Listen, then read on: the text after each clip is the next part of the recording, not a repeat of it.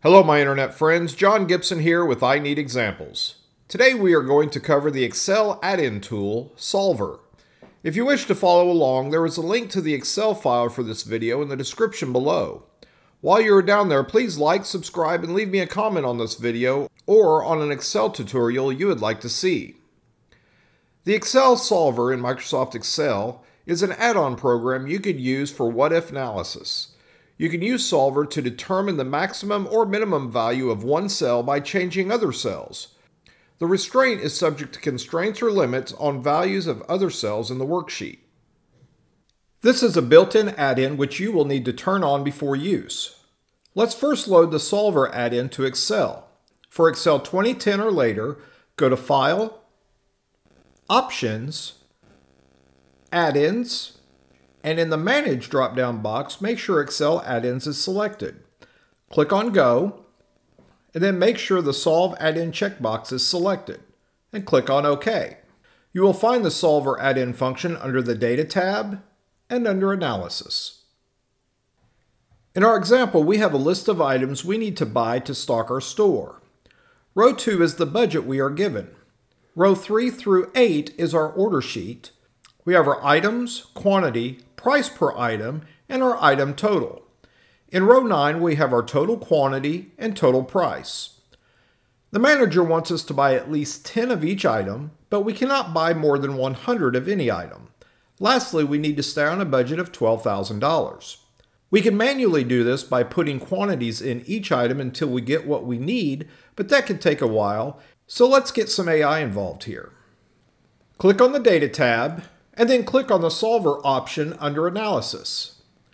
The Solver parameters box will appear and we can start entering in our data. First, let's set our objective. We need the total in D9 to be equal to the target budget of $12,000, so our objective is D9. Next, we want to let Solver know what values can be changed. Place the cursor in by changing variable cells, and let's select our cells. We want the quantity cells from B4 to B8. Now let's add some constraints. First, we need to make sure the final total is not greater than our budget. Click on Add. Our first cell reference will be D9. Select the equals option in the center drop-down list, and our constraint option will be C2. Click on OK. Next, we need to make sure that our values in the quantity fields can only be integers. We cannot order half of an item. Click on Add, click on the cell reference, and then select cells B4 through B8. In the center dropdown, select Int. This will make sure that only values used will be integers, and click on OK. Now we need to make sure that the values in the quantity are greater than 10. Remember, we have to order at least 10 of each item.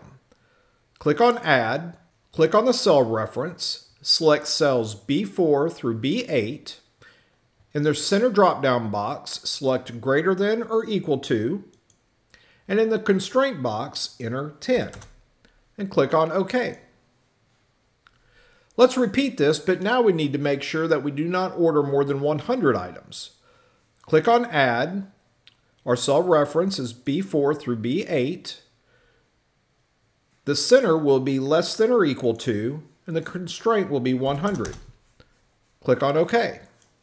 There, now we have all of our constraints in place. Next, we will solve the problem. Click on Solve. Solver has found a solution, so let's click on OK.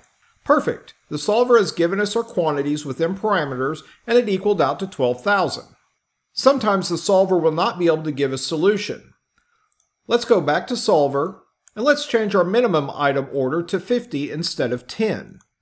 Click on the item, click on Change, and in the constraint, change 10 to 50, and click on OK. Now let's click on Solve. As you can see, Solver could not find a feasible solution to our request. It will still finish out the inventory list, but as you can see, the total is now above the $12,000 budget. Click on the Return to Solver Parameters dialog box, click on OK, and let's change the minimum quantity back to 10.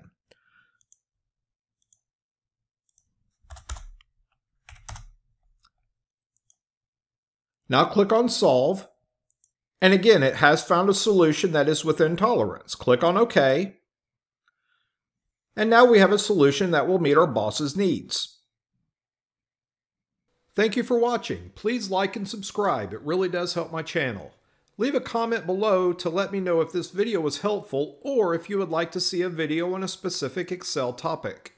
Have a wonderful day, and I will see you next time.